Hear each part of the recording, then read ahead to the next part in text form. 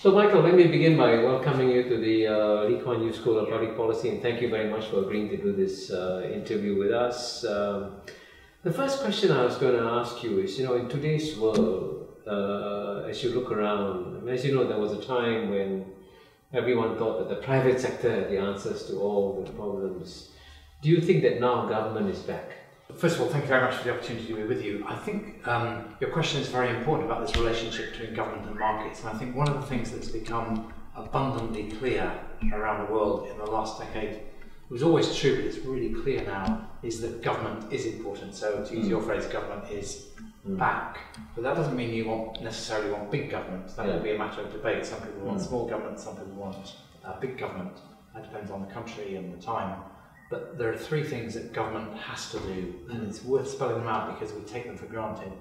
Government, you can only have a market that works if government regulates it. You can only have a market that works if monopolies are broken up, if abuses of the market are dealt with through the law. You can only have individual rights, whether they're human rights or property rights, if government enforces them.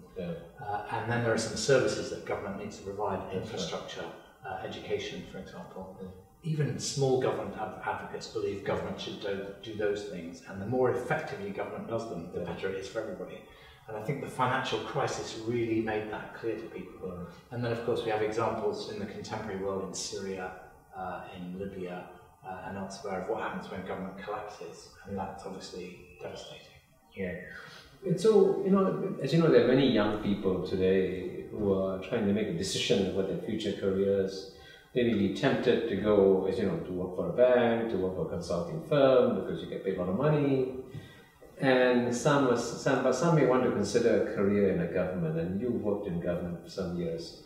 What advice would you give to a young man or woman who's thinking of going to work in government service? What are the advantages and disadvantages for working in a government?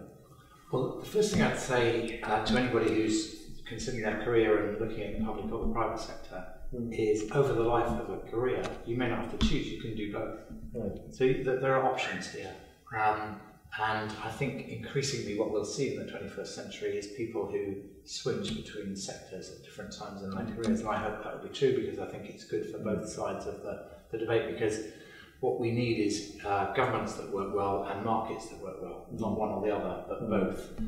But what I'd say to anybody who's thinking about whether or not to work in government is, in my experience, working in government was the most exciting, most demanding, sometimes the most stressful, and also the most impactful work that I've ever done.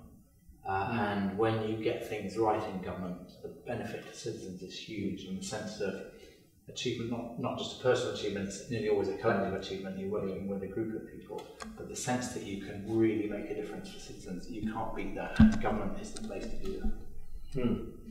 Well, I agree with you. I've worked in government also for 33 years. Yes. And you know what a difference that made to Singapore. The impact of working in a government is much, much greater.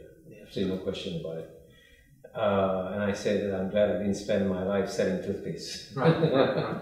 But the final question, many people watching this video, maybe young people, who are thinking of enrolling at the Kuan School of Public Policy. And if a young person watching this video is thinking about why he or she should enroll in the School of Public Policy, especially the Kuan School of Public Policy, what would you say to them are the advantages of a public policy education? Well, first of all, I think understanding public policy in general is a really good thing, even if you choose not to work in government. To understand how public policy is made, to understand international relations, to understand how government works. These are things that are very important, even if you spend your whole career in business. So you can't lose. If you learn public policy and work in business, that will be tremendous. If you learn public policy and work in government, so much the better. So the content is relevant, whatever you're going to do in the world.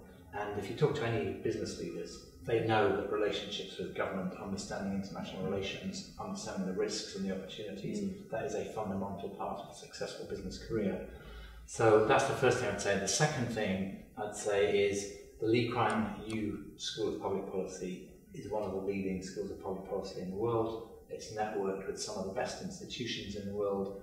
So if you're going to study public policy, particularly in this region, you can't do better than come to the Lee Kuan Yew School of Government. You will find through that both an education about the region and connections into the global public policy debate with Harvard and Stanford and Oxford and all of those things, because this is a school of public policy that people want to come to, that people see as central to the debate in the future. Thank you very much. Thank you. Appreciate you doing this for us. No, pleasure. Look forward to it. Thank you.